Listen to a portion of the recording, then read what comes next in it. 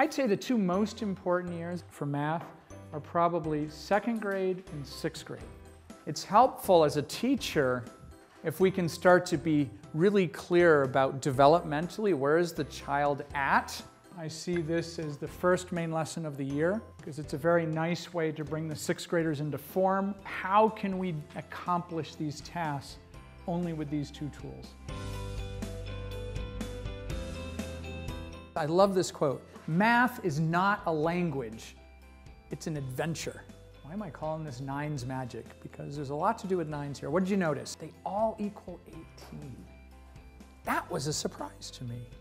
And that's what made this lesson one of the best lessons of the year. Here's the 11s trick. For sixth graders, just showing that there's a pattern. So why is that an exception? Do you see what we're doing here? This is math. For a lot of sixth graders, what they really love is just do this. Multiply 9 times 7, what do you get?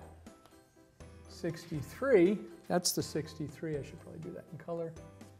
And then put the other two 9s in between. When you come to me, you have to be confident that you know the strategy. And if you make a mistake, you will lose. If you're a retailer, you purchase a bicycle for a certain cost and you sell it for a greater cost. And this is the essence of your business. Well, what is a bank doing? Well, a bank, they're buying and selling money. Is it clear to you all?